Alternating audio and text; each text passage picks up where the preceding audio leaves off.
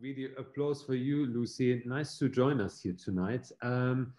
Good. I'm going to hand this over to you. And I usually start by questions about a little bit about your background. This is particularly interesting, I think, for every creative and every photographer, because ultimately what people want to know, what is going on in your mind? How do you got to the point to produce those really fantastic photographs? Yeah. So tell us a little bit about your background, if you don't Yes, mind. just want to say thank you for inviting me to join you all here Mm. tonight. So a little bit. I'm based in Lewisham in southeast London. I didn't study photography, so I'm completely self-taught. I actually, once I left school, I did biology, psychology, and French, so not creative at all. But I developed an eating disorder when I started that, and so I lost interest in everything and became a bit of a lost soul for a few years. And got better. And I got a job in a tour operator and airline where I was producing brochures and content for the website. And I stayed there for 20 years doing that. And so I was doing that for 20 years. I already downloaded Instagram, but it was in May 2015 that I saw an Instameet being advertised on a website, and I thought this sounds cool. I went along to it, really shy. I was with a friend. I didn't want to go alone, and that's where I started getting interested in photography, because there was all these people around me who we all just had this common interest in taking photos and going out with our phones. And I had a camera. It was a Nikon, but it was clunky and heavy, and I didn't know how to use it. So I just got interested and immersed, and it just opened up my eyes to this a bigger world out there of just taking photos and sharing them. um, and it was something for me. It was something that I loved doing. Mm. It was in 2015 as well. It was the same year that I invested in my first Sony A7R, and that was purely because I was seeing other people taking these photos, and I just wanted to learn more about shooting with a camera and not my iPhone, and learning how to use a camera, because I wasn't using this Nikon that I had. Um, and I was just gaining confidence, like going to this meet and meeting other people. It was a huge confidence thing for me, because I was really shy. And then I decided to go on my first solo trip, which was a huge thing for me, because again, I wasn't used to doing things on my own and I was shy. And the freedom that going away on my own just gave me it was liberating, just to do something on my own, go out and take photos all day without anybody else around me. I came back from that trip and then straight away booked another one, and it was good because I worked in the travel industry, so I was using this cheaper holiday that I could get. Um, Went on the second trip and then came back, and then went on a third trip to Madeira, and that's where I fell in love with taking street photography, because I was there for a week and there wasn't anything else around to take photos of that I wanted to take. And the characters of people there were just incredible, and I just fell in love with capturing. I just wanted to capture what they were doing, the character in their face. I spent a lot of time at Funchal Market, just taking pictures of people. Um, and it was just mine. It was something that I just loved doing. Um, and I came back to London and decided that I wanted to put into practice what I'd been doing in Madeira back in London. So I devoted a lot of time, most weekends and any free time that I had from work. I was going out taking photos, just observing what was going on around me, the way people interact with each other, looking out for these little moments that were happening that I'd probably normally just overlook and I wouldn't see before. And I think my work grew in confidence as I grew in confidence as a person. And I just started to just develop this style. And I just looking out for those little flickers that just caught my eye in just this overwhelming way that I pressed the shutter. And it's those decisive moments that I think make a story. And I realized that I could tell stories by taking these photos, and just of people just going around. Yeah, it's really interesting you're mentioning this, Lucy, because a lot of students that started our school feel because students, can have very different, very diverse background. A lot of students enter the course, for example, with the big question, am I creative enough? Yeah. And I personally don't really think that there's something like creative or uncreative people, basically, or someone is gifted or ungifted. Yeah, it's all about, it's all about the journey and how you can actually explore this, I think. No? It's really interesting to see, I mean, that what your background actually is, and how you got into taking those absolutely stunning photographs.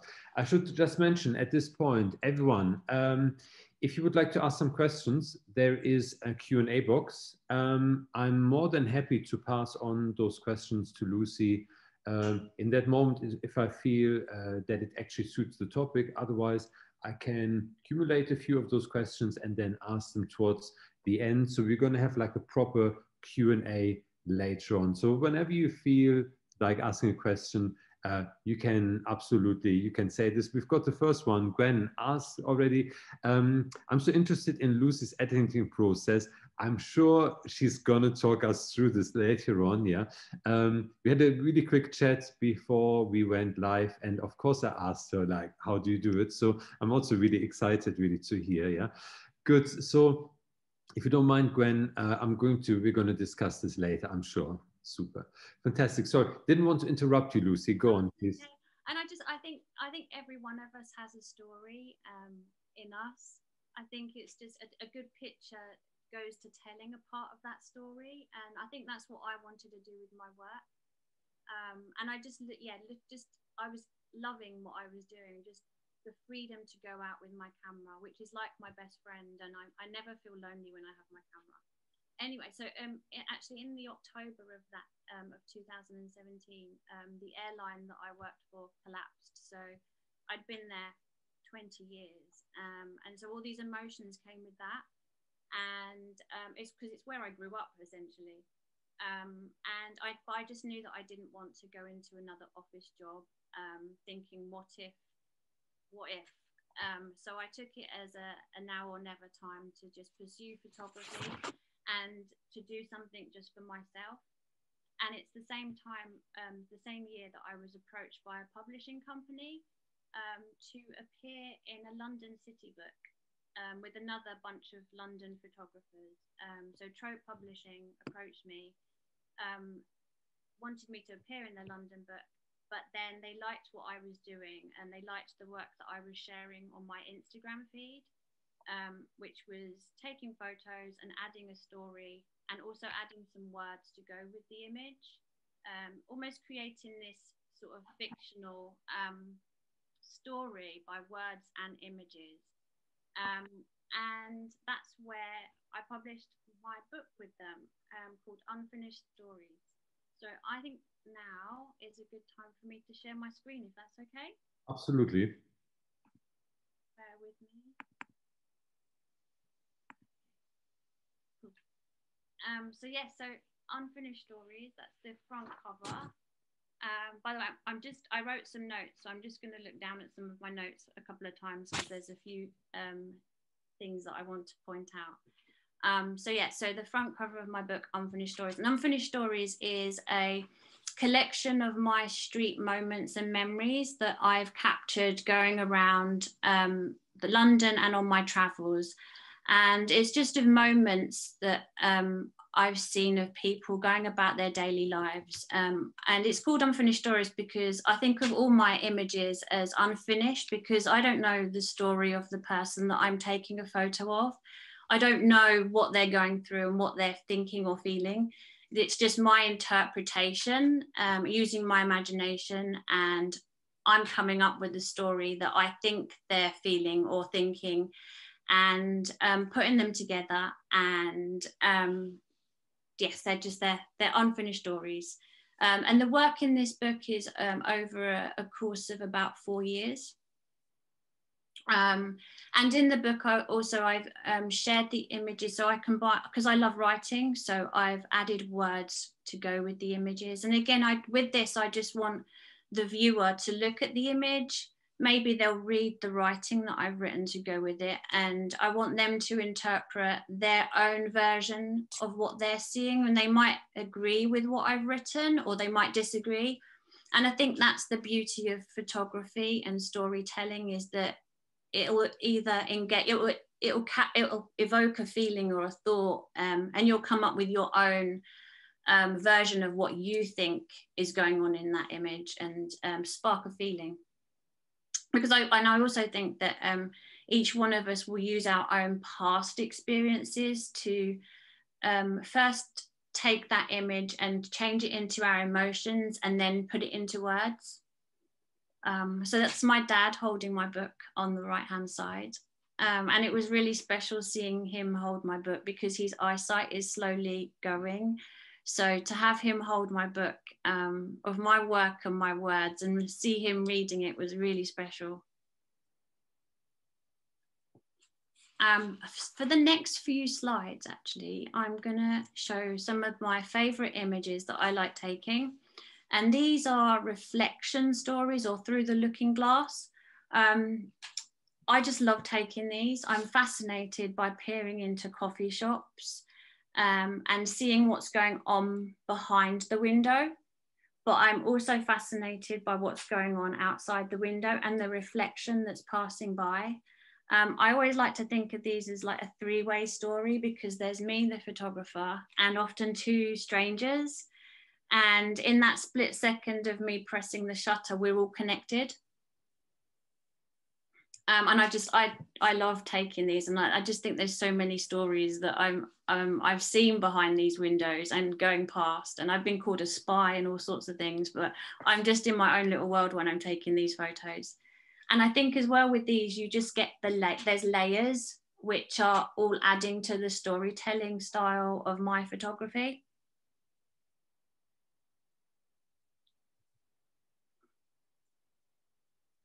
This lady, actually, I took her just before we went into lockdown back in March. So this is one of the last photos I took back in early March. And I just saw her sitting there and she just looked so fragile. And I'm going to read out some of the words that I've put with these to see if if you guys agree or disagree, or you're going to come up with your own interpretation of what you're seeing. And I wrote the words more fragile than we realized, because she just looked so sad and we were all entering this unknown, and I felt like she was also feeling that.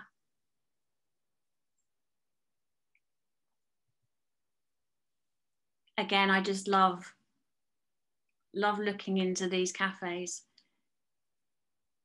And I wrote the words, despite efforts to erase you from my mind, I still find myself wondering how your day is going, who you talk to, and whatever drama it is you have now. And I just love her look, and then the reflection of the guy walking past.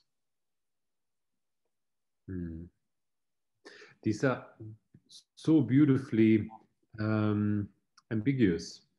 So I think one quality that photography has is its ambiguity. So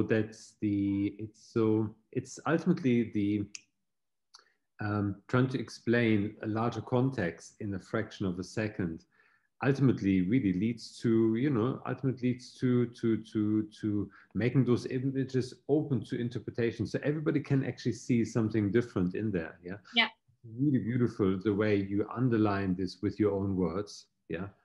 We've got some more chats. So just to quickly keep you updated, we've got more questions about how this is done. Yeah, so I'm sure we're going to talk about this later on. So Paul asks if these are double exposures in the camera or if these are taken with a single shot. Yeah, I must say, really, like Lucy, if you you know, you don't even have to reveal this at one point, you know, if you don't, you know, would like to keep this a secret. But Mhm. obviously, like all of us want to know how those images are actually done. Yeah. Yeah, it's just one shot taken through the camera. I wouldn't know how to layer them up in Photoshop. I'm not that technical. So no, it's just one photo, Mm. and it's all about just it's about the right light outside of the window, not having something too busy on the opposite side of the road, and it's about lining up the reflection of somebody going past, just so that they're illuminating the person behind the window. And you don't have to do it in cafes, you can do it at home. I've done it with my dad outside at our front window. It's just about the right light. If it's too sunny, it doesn't work. Mm. I can imagine. And you probably also need to have something dark as a background. So I Yeah. assume that this face, for example, would not stand out so much, let's say, like in front of a white wall. Yeah. Mm-hmm. But if you get the timing and the perspective right, then probably pure magic. Yeah. Um, Yeah. yes, it happens. Yeah, we've got Eunice asking, do you have a chat with the person that you photograph? I don't. No, I like to. I think unless they engage in conversation with me, but I never. Not usually. I think it just breaks the magic. It breaks that moment. You know what it's like when you're asking someone to pose, or you start talking to them, their body language just changes completely, and that moment's just gone. So I very rarely talk to them. Mm. That's interesting. That kind of links to a question by Philip. He asks, your feelings and processes about how your work really, about how you work really resonates with my experience. The connection fact is something that I'm really interested in and want to explore more in my work. Would you like to talk about it more? Yeah. So the connection is, it's just about how you're feeling. I always think that um, even unconsciously, it's impossible for you to separate what you're feeling when you're taking a photo, and what you're capturing. So that connection with the person, it's just, I don't know, I think it's just how you're feeling, and just observing a lot, just to see what the person either behind the window or out in the street is doing. Mm. um, and kind of like just zoning in, just to try and capture that decisive moment of when they're looking up, or when they're looking at somebody. I see. The Gwen asks, do you ever find that people in the shop catch your eye and wonder what you're up to? Yes. I've had it a few times, but I'm really mindful. I don't want to upset anyone. And I don't go and stand straight in front of them. So I always try to stand on their peripheral edge of their peripheral vision, so not to intrude too much. I mean, I have had a couple of them just look at me, but they never come out. I've had someone walk past before wondering what I'm doing, and she got really angry, but I just told her I was a photographer, and she just walked off. So but never inside, really. Yeah, that brings me also to another question by Sarah. Do you feel fear when taking photos of strangers? How do you overcome this? I do. I used to feel fear. I think again it comes with confidence, and it also comes with just observing your surroundings. London's quite easy. I've been to like most areas in London that I never go in and shoot straight away. I think you have to weigh up your surroundings. I mean, talking from experience, Lewisham for me, I feel fear in Lewisham because it's home. So I'm really careful about shooting in Lewisham. Whereas if I go into London, it's busy. There's lots of tourists around. Everyone's on the go, and when I don't know them, say, it's a lot easier. Whereas Lewisham, I feel it's just so close. And so I do feel fear sometimes, but I think with practice and just gaining confidence, I mean, you'll see, I'm going to show in a few other slides how I'll show you the photos some of the photos I took in Madeira, and you'll see the difference. I was a lot further away, and it's just about that confidence in like gradually getting closer. to your subject and working out what you want to tell when you're taking a photo and the story you want to tell. Mm. Just to let you know, I've got more questions coming in now, but I'm going to give you some time just to talk a little bit more about your work. Everyone else, particularly like Jillian, I've seen your question, and I'm going to maybe bundle them a little bit later, or I'm going to bundle a few more questions a little bit later, then pass them on to you, Lucy, if you don't. Super. Okay. Mm-hmm. Again, another reflection. I just loved the way she was looking at something and he's looking back, and that it felt like the connection, even though there wasn't, between the two subjects. Again, the first image for me, there's just lots of emotion going on and it feels quite intense. And I just love wondering what's going on behind that window. I'm going to read the words to this one. You're swimming in thoughts. I could have stayed here a little longer to watch you. You look so perfect, sad and tired, but perfect. This is one of my favorites. I was feeling quite emotional the day I took this photo. I'd been having some friend drama, and I was standing at this window and I looked in and I just saw this woman and she looked really sad. And again, it goes back to just, I think it's impossible to separate what I'm feeling from when I'm creating something. And I think there's a bit of me in every single photo that I'm taking. I'm going to read the words to this one. Do you remember when we watched the sunset? You hugged me so tight, like you would never let me go. And now it's just a memory. And I just thought she looked sad. She was remembering something, or a memory, or I don't know, but she just looked so sad, and it was kind of reflecting how I was feeling. When I'm editing, I always shoot in color, but there's something about black and white photo that I just love, unless the color speaks to me. So I added a couple of color reflection shots in there as well. Okay, so these are the ones I took in Madeira. And I think you can tell a difference in the style. These were shot on a 35mm lens, and it was when I wasn't as confident. But you can see the character is what I fell in love with in the people, and that's where my street photography passion started. And I remember taking this little girl on the left and feeling so giddy excited that I'd taken this shot and caught a moment. But I think I would have probably got a lot closer nowadays. Again, you'll see it's very different to how I'm taking photos now. These next photos are all taken on the street. So again, it's just the layering of capturing somebody in between people and having that layer. I think it just transforms a flat image into something more magical and tells more of a story. And I just loved the way that the light was shining on the little girl's face, and she's looking at me as if to say, what are you doing?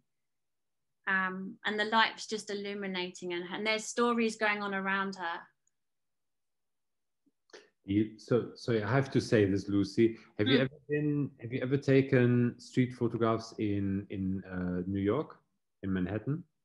I have. I didn't like New York to shoot in. Yeah. At a certain time of the day, you've got you've got all those streets and avenues, right? Yeah. And so the light basically like shines through those streets or avenues. I always forget this, and you've got this super high contrast, and it's almost like as if the sun basically like puts or sets like spotlights on different people. Wait at specific spots, and because you've got this light spot right in front of you, you have to wait until someone actually passes through. Well, that's on Regent Street, and the light always hits this spot amazing, like you're saying. So I have stood here quite a few times just waiting for that right person. I think some street photographers will say that they keep walking. They'll walk and walk and walk. But I quite like to stand and find a spot and just watch what's going on around me, almost anticipating something to happen. Because I know that I've walked around all day and I've taken 15 photos and I've not been happy with them. Whereas if I stand somewhere and it's a busy crowd and then you just capture someone looking back at you, like in this shot, that means everything more than the 15 photos that you might have taken. And I just love how she's just looking straight through the crowd at me. Yeah. And would you stay in one spot, for example, like for half an hour, or would you constantly be on the move? I tend to stay in one spot. I used to move around a lot, but I tend to stay in one or two spots now because I know that they're quite busy and I just like what's going on. Like for this one, this was at Oxford Circus, again when it was busy. And you just can capture it. Almost you're framing somebody in between the people. And if I'm moving around, I find that I'm not getting as many good quality photos. I might be getting more in number, but not the quality and the storytelling that I want to tell with my work. I've got a question from Gillian, that's been sitting there for a while, so I want to pass this on to you. He asks, how do you stop your own reflection being in the photograph? Again, that's standing, so not standing directly straight on at the person who's behind the window, but just staying sort of to the edge and looking in. So you're just on the edge of their peripheral vision, sort of to the edge and not straight on at them. So it's a question of the angle, I guess. Yes. No? Yeah. Good. Yeah. So hi, Jenny. Jenny also left a message here. So nice. We're just really close friends. Want to quickly say hi. Then Philip asks, when you say that there's a little bit of you in the photographs, I think what you're feeling attracts the pictures you take. This is the connection that I was talking about earlier. Mm-hmm. And then Philip asks, can you talk about your preferred focusing technique? He's probably talking about, sometimes cameras struggle with reflection. So is the camera supposed to focus on something that is being reflected or that is behind the window pane? Yeah. And also like in a crowd like this one here, where obviously, if you don't focus really precisely, like the autofocus points, if you use multiple, they could just pick up on anything. That's probably what he's interested in. So with the windows, I would focus on the person behind the window, more so focusing on their face or their eyes. And I usually do center focus. So here I'd be focusing in the center and just hoping for a gap and a person to look back at me. So a lot of it's quite lucky. So it's all autofocus, no manual focus. No, yeah, all autofocus. Okay, cool, good. No more questions at this point, but keep it coming, everyone. So I'm gonna hand back to you now, Lucy. Okay. Again, I just love like distraction in the photos, whether that's an umbrella to create a frame or looking for a shiny surface, or again that window, or even a coffee cup. If you had I sometimes have a coffee cup just placed on a wall, and then just having just a bit of a distraction going on, because I think it just transforms a flatter image into something more interesting. Again, on the underground in London in a busy carriage, and just finding this perfect little frame for this woman's face. And I just love how the light is illuminating her. Again, it's through people, underarms and people's bodies. Again, they're hard because you have to look for the gaps and then hope that there's someone there. Again, little moments just presenting themselves just to, I'm curious about them. I mean, the little boy on the left's got such a cheeky face, and in the right one, I feel like I've stumbled upon this boy who's been stealing cookies and he's not meant to be eating cookies, and he's just like wondering who's looking at him. Again, I wasn't even consciously like looking for this shot. I was on my way home and I just saw him in front of me. And again, just the distraction of the guy sitting on his phone just leads you straight into the little boy's face. Again, on the underground. And what I love here is the woman in the background who's looking straight at me. But then the boy, I'm just so curious about what he's looking up at as the doors are closing. Can I ask you a little bit about post-production? Because I can see the way that the faces of the subjects seem to emerge like from the dark is really, really stunning, I think. Do you use a lot of dodging and burning techniques? None. I don't over edit any of my images. I mean, I turn them into black and white, increase the highlights, maybe brighten them. I edit in Photoshop. I don't use Lightroom, but that's purely just choice because I was using Photoshop in my previous job when I was in the office. And I did a course on Photoshop, but I'm not great at it, honestly.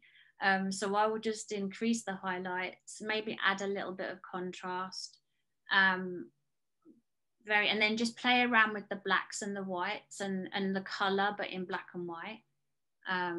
Just working out what to me feels good. I've got another question by Philip.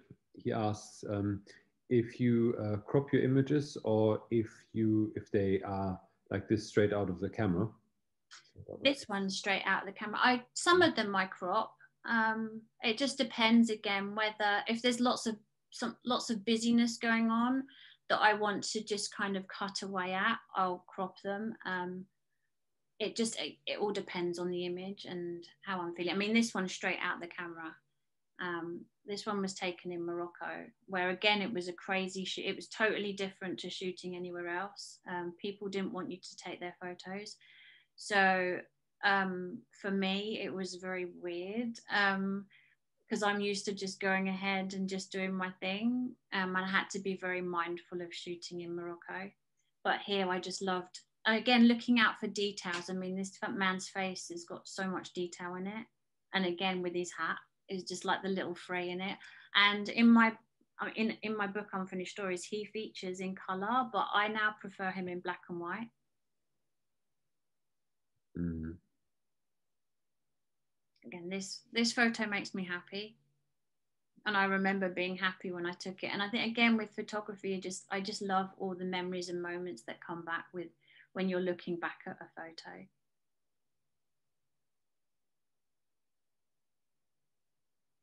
I mean, I'm looking at this now thinking, wow, because of how many people there are.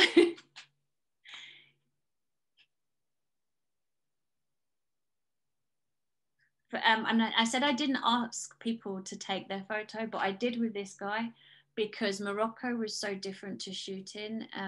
People were really on edge. And I was with two friends, and we worked out that if we said hello to everybody, they were better at responding to us taking photos. So this guy looked really sad, and I just said hello to him, and he looked up, and I said, "Can I take your photo?" And he was quite happy to. Why do you think that is? Is that a cultural difference in terms of how photography is recognized? I think so. I think a lot of it was just a cultural difference, but they also wanted money. They were saying Nat Geo, so they obviously thought we were going to make money from their portraits when we got back home. But the only people that were getting money were them. So I think it was a mixture of both. It was just, I've never had that experience in any other city before. I've added this one in because the colors are just, they all complement each other. And I don't think if I was actually setting this up and directing the cat to do what it was doing, I don't think I'd ever get the colors so perfect. Just the blue in the kitten's eyes with the blue behind, and then the red, and then the fish guts. I just, yeah, it's like I set it up. These were taken in India. And again, I love black and white, but in India, I felt like the color has to happen.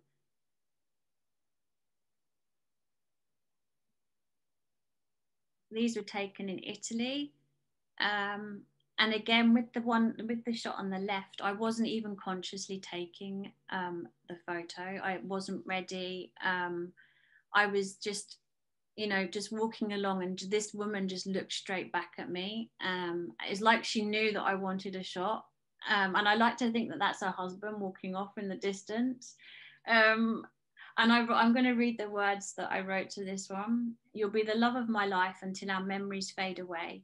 Then we'll walk through the streets and be strangers again. I don't know what made her look back at me, which is makes me so curious. And the one on the right, I am just, these little moments present themselves, I think, sometimes. And I just love the way that the lamppost is mimicking his body language. These next two slides I'm going to call my lovers on a train, because he's looking at her and then he moves in for the kiss. Again, I was in the carriage like behind, and the window was down, and I'm just being nosy, just looking through the carriage, and it just happened in front of me. And I think I walk around with my finger on the shutter, so I try to be ready. Again, another behind the window, and I just love this little boy's face.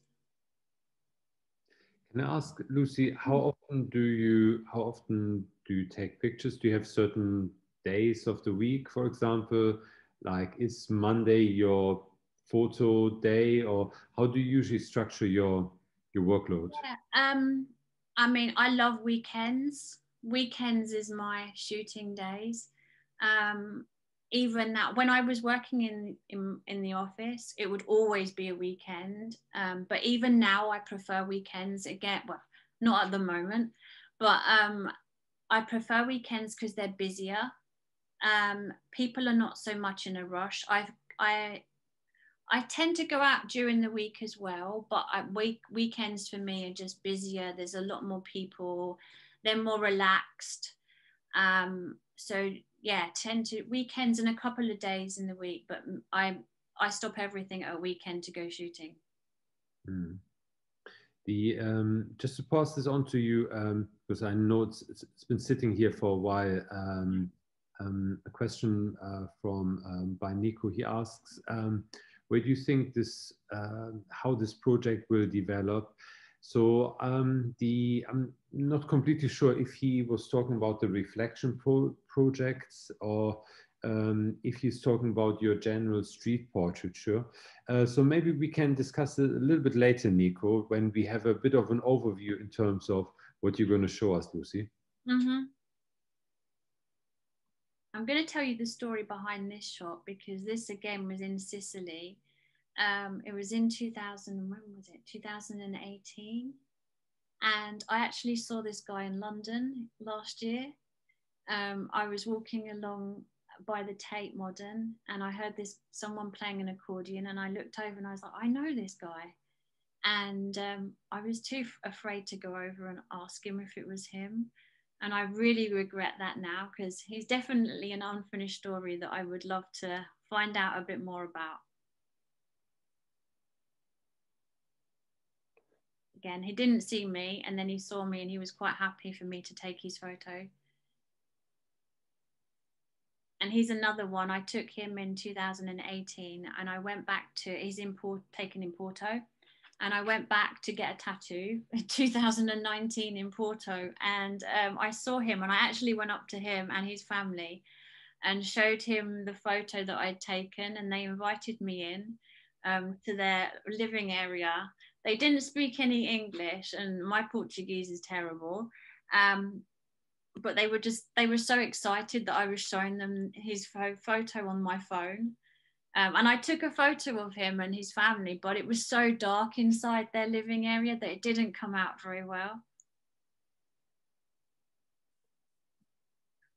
This next series of photos all of hands, because I'm fascinated by hands. And I just love this, their own little stories that they tell, with like the wrinkles in them, and how we hold our hands behind our back, and just in general. I mean, I think last year I took a lot of hands behind people's backs, because it was easier to stand behind people than get in front of them with the whole social distancing. And the way we hold our hands and hold carrier bags, there's just all different kinds of ways. I just love this one. And I'm going to read the words. Love who you have while you have them. That's all you can do. This is one of my favorites. This is one of the only photos that I've printed out of mine that I just love the tenderness of the moment. And I'd actually walked around London for the whole weekend, and I was going back to work on the Monday, and I decided I hadn't taken any photos all weekend, so I was really annoyed with myself.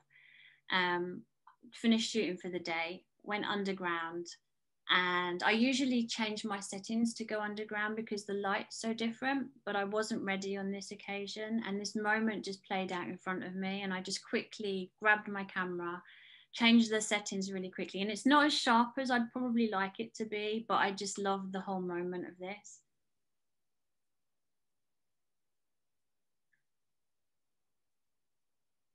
Again, I love the texture in the skin in both of these people, and just the moment. I mean, the light on the guy's trousers and just the colors complement everything. And then the woman, her jacket and her skin and her nails, and they're just stories there. Again, on the underground, just looking for a frame just to make the photo a bit more interesting.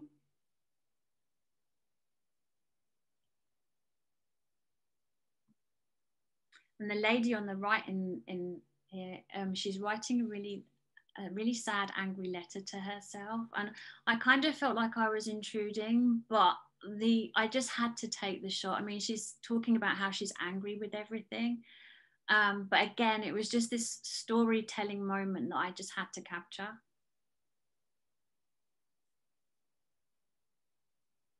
And with this one, I'm really curious about why he's got elastic bands tied around his keys. So it's just these little details, I think, you just got to look out for. Some people describe the human mind as a sense-making machine. Yeah, so you just simply can't look at a bunch of keys with a rubber band wrapped around them and not have any sort of associations. It's just not possible. Hands, yeah, or like old hands with perfect nail varnish. You just simply have to create the story around. We just simply can't help. It's part of our human nature. And those images play with this in the most beautiful way. I've got two questions here that I would like to ask you. One is from Philip. He asks, do you always raise the camera to your eye, or perhaps shoot from the hip? Are you using a DSLR or mirrorless with silent shutter? Okay. I like to hold it up to my eye. I'm not great at shooting from the hip, to be honest. I do like raising it to my eye. I mean, there's a few times where you just can't, or you're just afraid to, and you do have to kind of shoot from like down below. But more often than not, I raise it to my eye. And I shoot now with a Sony A7R Mark III. And again, I prefer hearing the noise. That's just me. I just love the shutter. Unless I'm on an underground train where I think the noise does sound like a machine gun sometimes. So I will turn it silent. Or if just recently I've been at a bus stop where there's not as much noise going around just lately because there's not as many people. And if I'm afraid that it might intimidate them, I will turn it to silent. But I prefer hearing that noise. I like to hear it go off. That answers that. Yeah. I've got another one from Maria. She asks, where do you get your inspiration from when writing those small stories or captions? Is it based on what you feel at first glimpse, or some afterthought, or after some thought? Again, it's a mixture. I mean, some of them come from what I feel at the time, and I feel like I'm better expressing myself through writing than actually speaking. So sometimes it is what I'm feeling. So there was a woman sat behind the window and I was feeling sad that day. So it was a bit of me, my emotions coming out. And then sometimes it is just sitting as I'm editing, just wondering what that person is thinking and feeling, and then trying to create and use my imagination to come up with a story. So it's a little bit of both.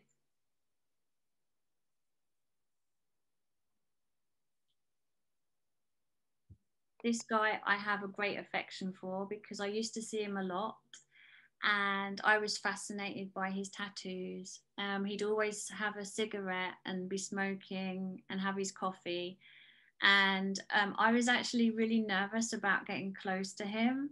So I remember edging every minute or so, just edging closer and closer because I just had to take a photo of his hands. I only ever took one photo of his face, and it wasn't even that great, just to capture his face for myself.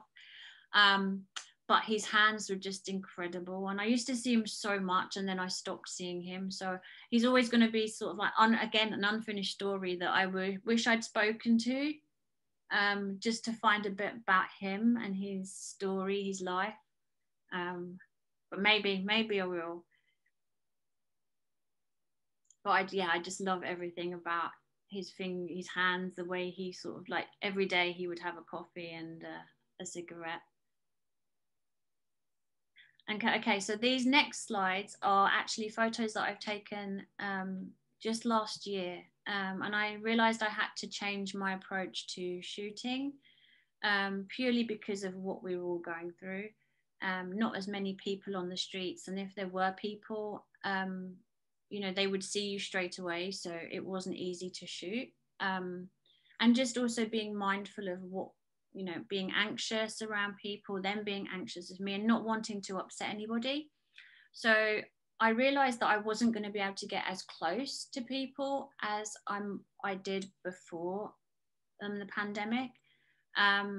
And I go out to make sense of the world around me by taking photos and help myself. So I was getting a bit upset that I wasn't able to capture these intimate moments that I was doing before. And so I invested in an 85mm lens. And I shoot mainly with a 55. I started with a 35. Again, it's all about practice and mastering that one lens that you're using. So I loved my 55, but I just knew it wasn't going to be able to capture these intimate moments like last year is what I used to. So I bought a 85, and again, so you're standing a bit further away, but you're still able to be close and capture the intimacy that I was used to taking. So all of these next shots are taken on the 85, and I just loved how I feel like she's reflecting everything that we're feeling right now, just looking quite scared and vulnerable. And these are all, a lot of these shots are taken in Lewisham.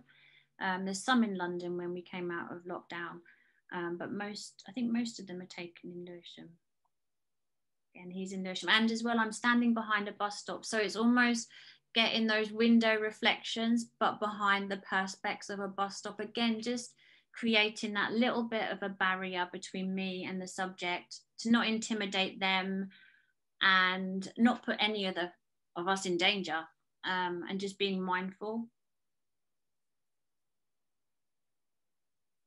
Again, she's at a bus stop, and I just loved the way that the light was shining down on her face and illuminating her eye. And I did go back to one of my favorite windows in London, but I love the stories here because of the person behind the cafe window, and then the masked people outside. And I was so pleased to see people back behind the cafe at the end of last year.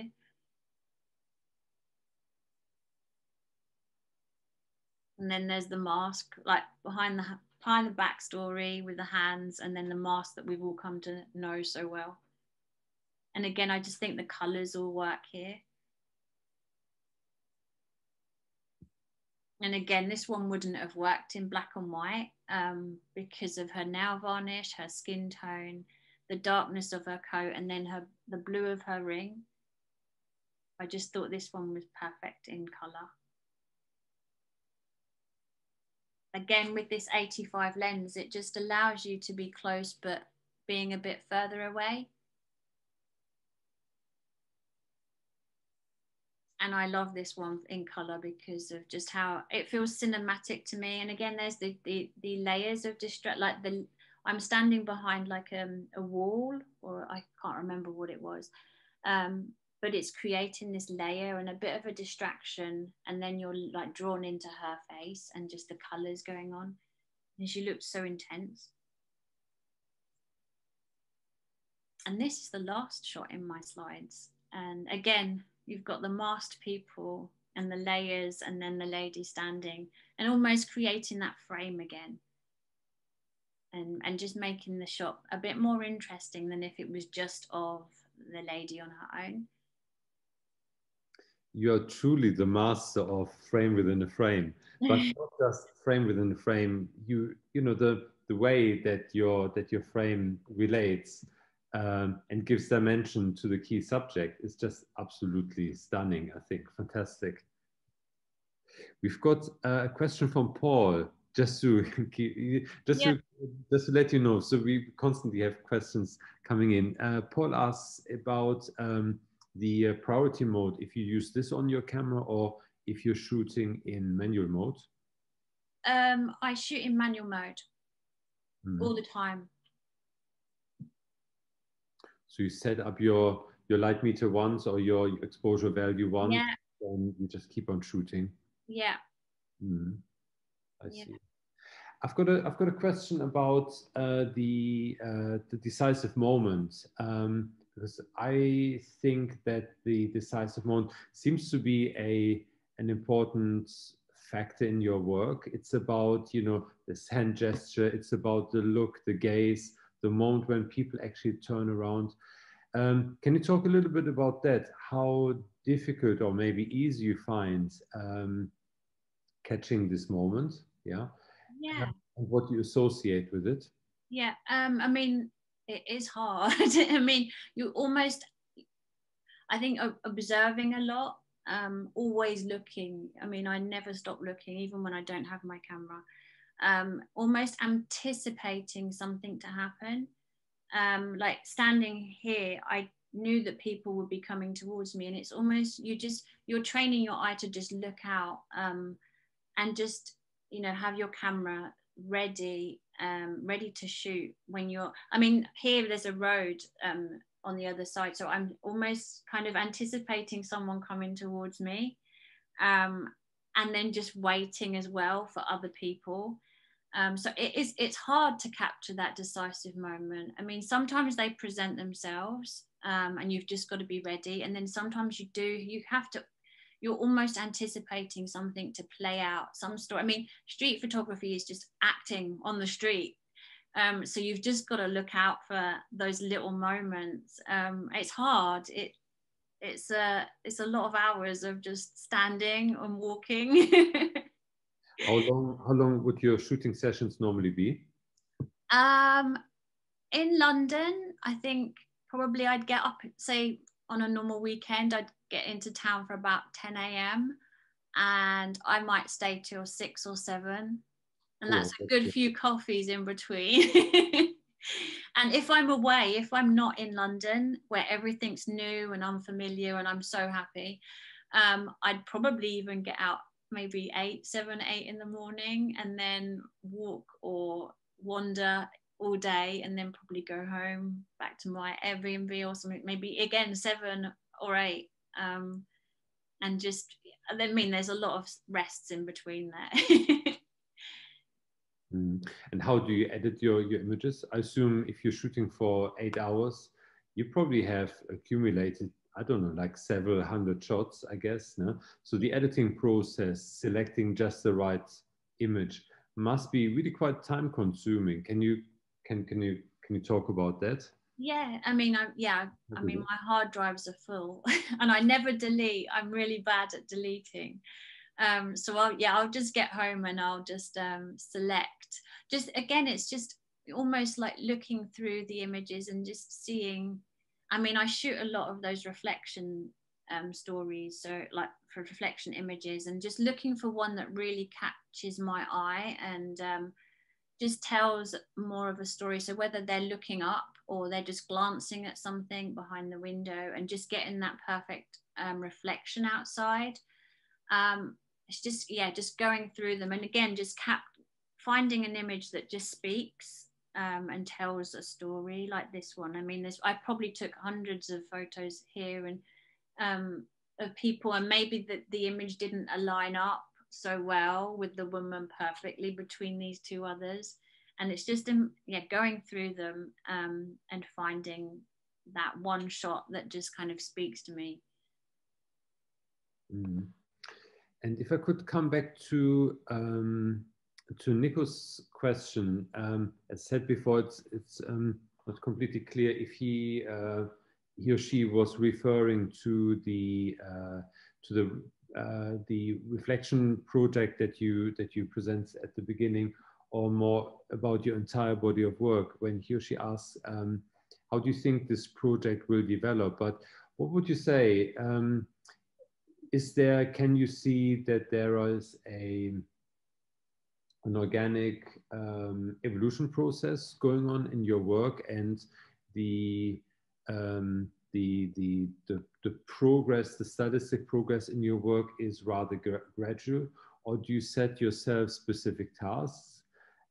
What's in the pipeline? Mm-hmm. I think, I mean, I'll never stop taking these photos because they just make me happy. So I don't think the project or taking this kind of image is going to stop anytime soon. I think maybe I love, at the moment I'm documenting the people of Lewisham because it's what I can take right now, the photos I can take. So maybe that's a little project that I've set myself to shoot, and I don't know what I'll do with it. And I tried to set myself projects, especially last year where shooting was a lot harder. I mean, I love taking photos of hands, so that's a project in itself that I'll probably just carry on. And I think it is important for people to set projects for themselves, like photographers, because it keeps you motivated and it keeps you wanting to go out and shoot. So I don't know if that helps with that question. Mm-hmm. And for me, just in the pipeline, again, it's just a lot of it's personal projects. I mean, me and my friend are setting up a website to actually do occasions and weddings, but in our style of intimate street documentary style photography. So we did one wedding just before lockdown last year, which was weird because it was at night and masks and everything. So that was weird. That was our first wedding. So, but we want to do it in our intimate kind of street photography, storytelling style. So that's something that I've got sort of like in the pipeline. And other than that, I just want to keep telling stories, and I want to go out and capture. We've got Philip asking, that links really interestingly, a really interesting way to what you just said. What do you think that your photographs say about you? Oh, that's an interesting one. Yeah. From an outside perspective. I mean, I honestly think that a photographer's work, you can tell a lot about the person. I hope it tells that I'm compassionate, honest, true, authentic. I don't know. I'd like to know what he thinks about me.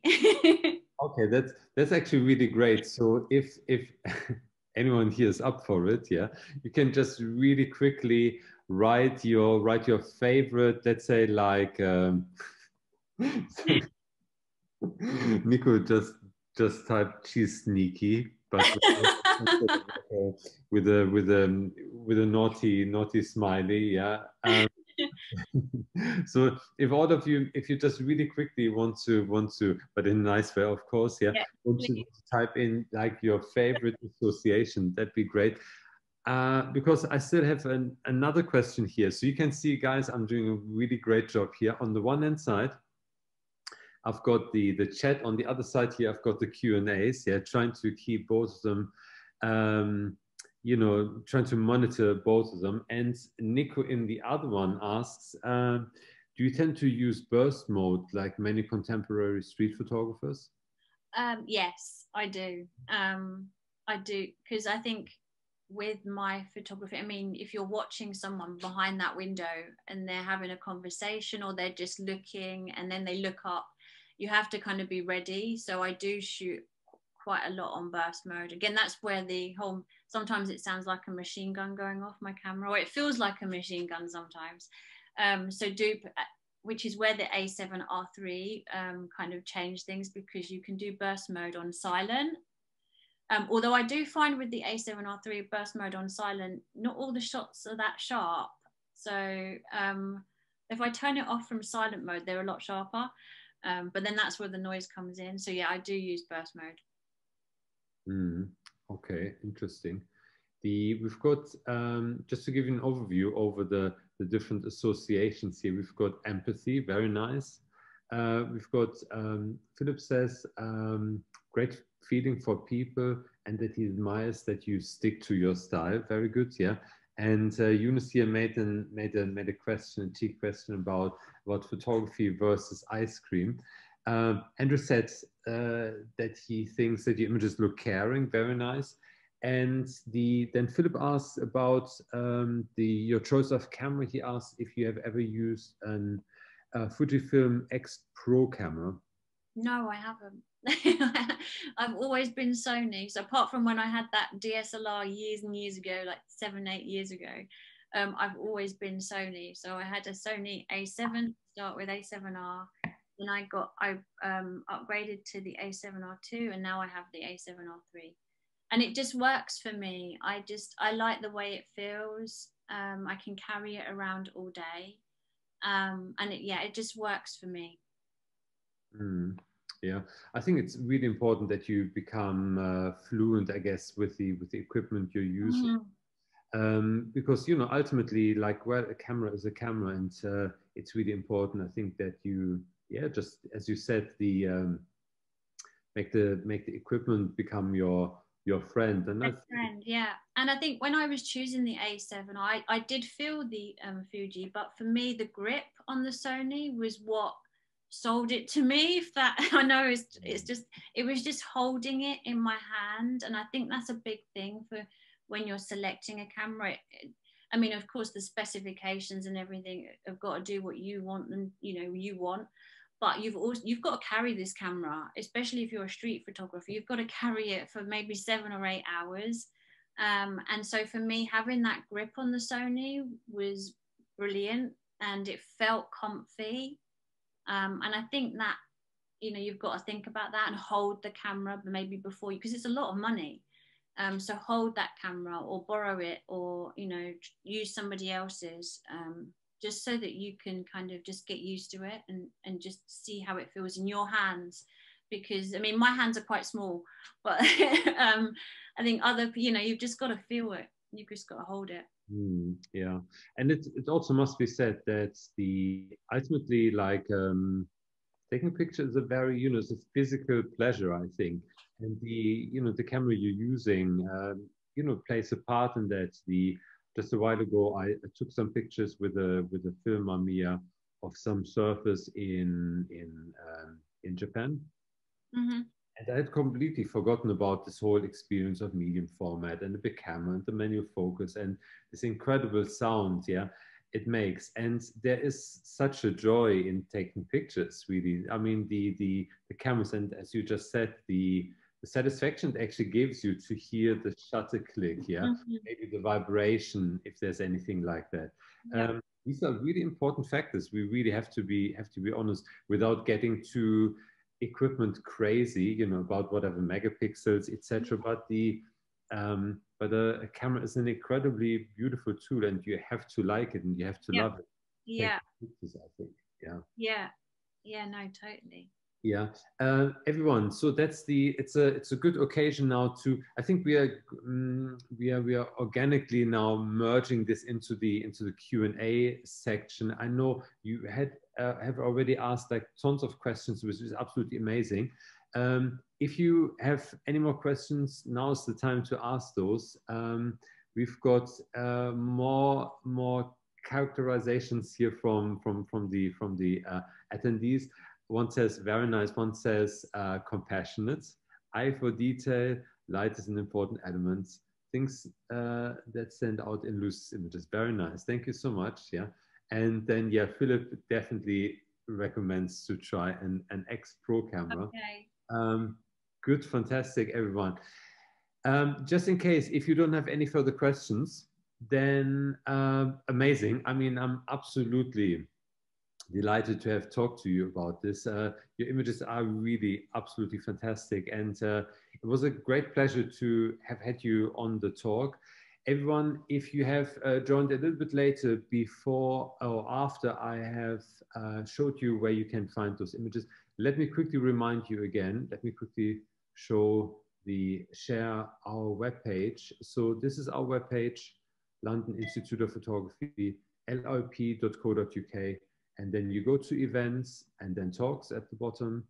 And then here you can see those talks. It usually takes us about 2 to 3 weeks until we finally make this online.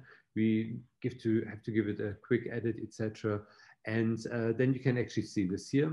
And yeah, so just want to remind everyone where they can actually find the recordings. We've got one more question here. We've got from Andrew. I've seen you out shooting and you disappear. You almost become invisible to people. That's really interesting. People don't seem to see you when you have a camera up to your face. How do you achieve that? That is really interesting. How do you achieve that? It might help being quite short.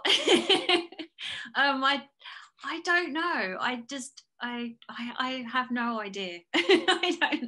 I don't do anything magical. I'm just me. I really don't know is the answer. I think a lot of it is blend. I think as going to somewhere busy, you blend in. You tend to blend in a lot easier than if you're going somewhere that's quiet. So standing at a busy intersection or a busy market. And I think observing for a while, rather than going in, bang, bang, bang with your camera, doesn't achieve anything. Observing your surroundings, working out a few of the people, letting them see you and that you're no threat, I think is a big thing, rather than, just pointing and shooting as soon as you get somewhere. I think that's maybe possibly a part of it, because I stand in an area in Lewisham, and the people around me, I feel like they know me. So if I were to go up and take their photo, they'd probably be all right, because they've seen me standing there. I haven't just gone up and pointed my camera in their face. Yeah, and I assume it probably also has a lot to do with practice, that you know that you can actually be patient and that you can be relaxed. Because I guess if you're relaxed, then people also feel you relaxed, and you're going to blend in naturally, I think. Yeah. We've got the big compliment from Jillian, who loves your work and has your book. And also Philip asked about if you were influenced by Saul Leiter, if you know his work. Yes, I do know Saul Leiter's work. I think his work is incredible. I think one of my biggest influences is Vivian Maier. I love her work. I think she's played a huge influence in just me looking at what's going on around me, and her way, her approach, and she was almost invisible and silent.